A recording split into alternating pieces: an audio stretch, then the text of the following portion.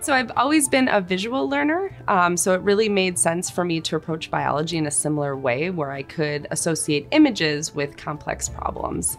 My lab is interested in studying all the parts that come together and make up a really specialized compartment in the cell called the mitochondria. We take different views of our mitochondria, and then by using computational approaches, we can reconstruct them into a three-dimensional representation. And so that's really where the technique that I specialize in, cryo-electron tomography, really shines, because it's one of the few techniques that allows us to really not only look at the details of the individual parts, but also all of them holistically together.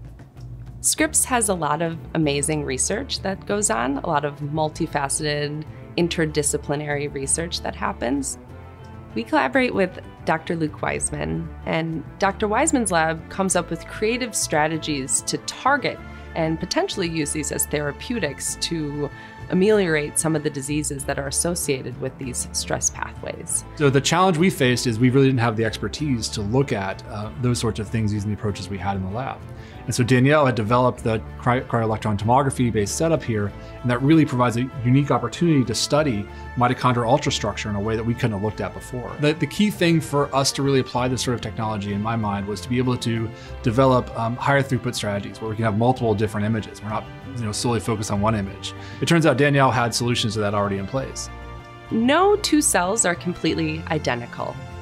And so what's really important in cell biology is that you sample or you are able to image a wide range of cells. I envision sort of a time when there's not this stark contrast between cellular and structural biology. And I really think tomography is at the heart of what can blur that line between cellular and structural biologies. This is something I view a lot as a discovery-based tool that's opening new doors for us.